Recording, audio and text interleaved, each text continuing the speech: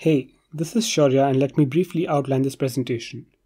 First, I'll talk about the gate controller, where we go through the mechanism of its working, a small visualization and some important takeaways. In the next section, Ziyad will talk about the Autonomous Navigation Planner, its implementation, a short demo and some conclusions.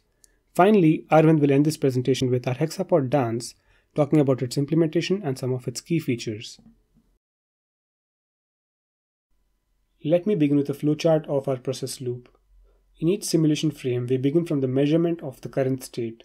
From there, we update the hex frame, which will be explained in subsequent slides, and finally compute the desired next state. The numerical IK solver solves for each of the 18 joint angles, which are then achieved using a PD controller. The hex frame, as introduced before, is a 2D frame of 6 circles and it moves on the ground with the root. The constraint we implement on top of it is that all feet should always be inside their respective circles. We further classify our feet into two triplets as marked with blue and green, and whichever triplet violates this constraint will be moved to a new position decided by the feet planner. This essentially is a version of tripod gate. The new foot position is a point on the circumference that's along the direction of the hip motion as indicated by the black arrow here. The movement happens in a specific amount of time, and the pattern followed is a linear interpolation from the initial point to the final one. The elevation follows a sinusoid added to the linear interpolation. Here's a quick visualization on how the controller would react to a pure translation and pure rotation. We can combine both to achieve a composite motion.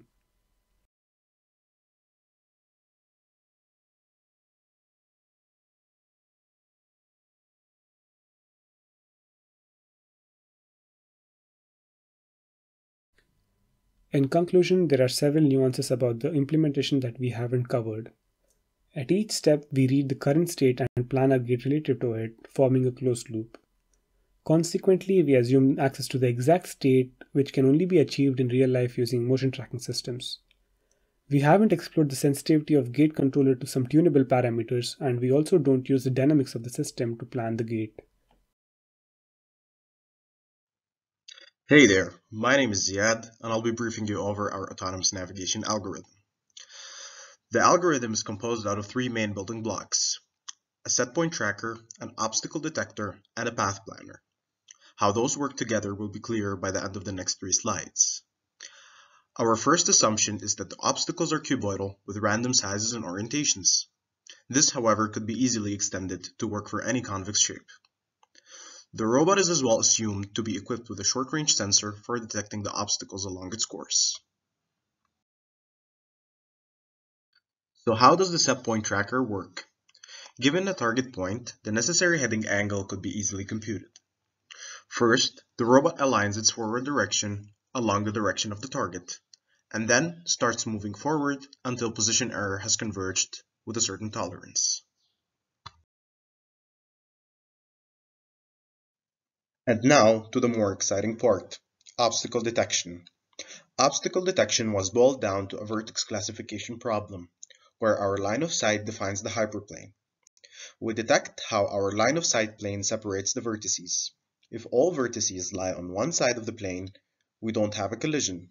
Otherwise, we have a collision, and we apply a margin lambda to the closest outlier vertex and choose it as our intermediate target point. This is implemented in a receding fashion. That is, after reaching the intermediate target, we rerun the whole algorithm and replan for the next time horizon. Finally, this is how all pieces fit together. We define our target position using the Gobismo coordinate system. Afterwards, we check for collisions along the line of sight. If we have no collisions, we invoke our setpoint tracker and go straight to the target. Otherwise, we plan an intermediate point and head to that point, and from there, we replan in order to achieve our main target. This concludes the algorithm. Enjoy the video of the implementation in action on the next slide.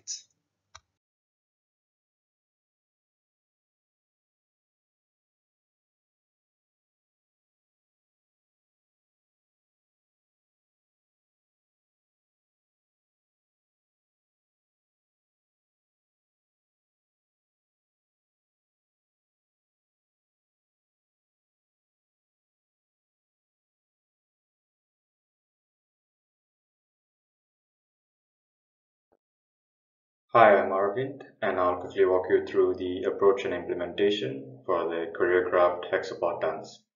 So these are the goals that we established. Firstly, we want the robot to follow a predetermined song or beats per minute count that could be input by the user. Secondly, the robot should be able to execute multiple movements in a coordinated fashion. And lastly, the robot's movements or dance steps should be able to be chosen by the user and would still stay in sync with the beats per minute. So to achieve this, Chrono library was utilized to provide a steady clock object, which could then give the timescale needed for beat sync. Time duration per beat was calculated using the formula shown in milliseconds. Using these milliseconds per beat, we could then obtain number of beats and the counts of 4 beats. The information could then be used to trigger the dance movements accordingly. These dance movements themselves were either piecewise functions or continuous equations, and for the latter, milliseconds elapsed was used as a time parameter. So now without further ado, we will show you a short snippet of our dance choreography.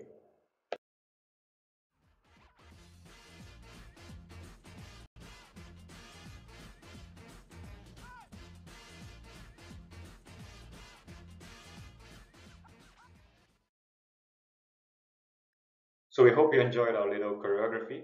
Now let's move on to conclusion, assumptions, and limitations of our approach. So once again, system dynamics are not accounted for, causing the robot to be thrown off balance sporadically. Gate control optimization may not be ideal for dance movements because an objective function for dance should account for precision of timing and smoothness of movement instead. Lastly, OpenAI could also be investigated to allow audio playback within the program to not only allow better beat sync, but also for more information to be obtained than just the beats per minute count. So with that, we've come to the end of our presentation. We hope you've enjoyed it and thank you for your